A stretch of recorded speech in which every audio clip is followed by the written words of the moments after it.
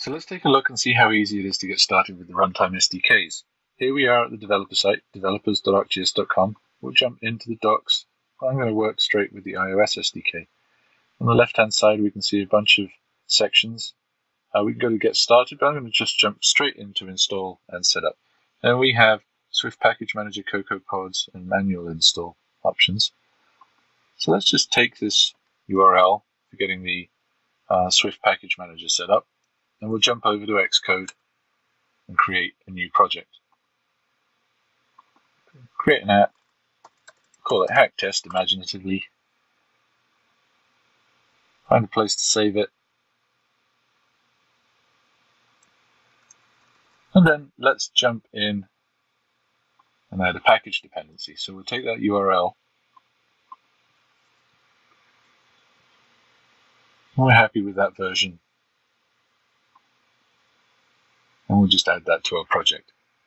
Okay, so now all we have to do is jump into our ViewController, and we're going to import ArcGIS. You can see it's already auto-completed. We'll go over to our storyboard. Of course, you might want to do this with Swift UI, but I'm using storyboards. I'm just going to add a simple UIView, drop it into my main view. I'll set all the constraints to have it fill that view.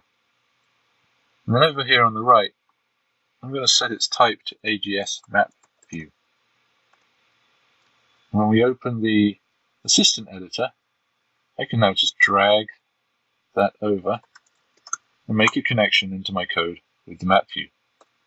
Okay, so let's just open the ViewController on its own now. We've got a handle over to the map view UI component. I'm just going to create a map, drop it into my app, and display it. So we'll pick a basemap style, and let's just say navigation. And now I'll set the map view's map property to this map we just created. Okay, that's good to go, but we still need to use an API key. So I'm going to jump over back into my dashboard here. We're looking at install and setup.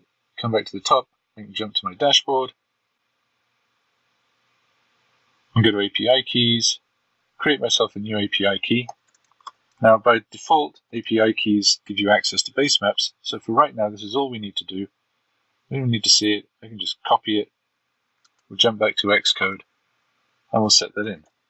So we've got something called a runtime environment, and all we need to do is set that API key on there.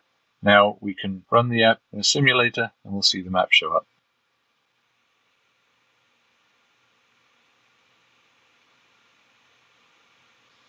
And here we have a fully interactive map.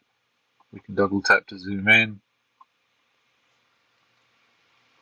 You can use 2 fingers to rotate it. And this is accessing our ArcGIS platform online base maps all the way down to building level. So with this, you've got your basis for any kind of mapping application you want to build.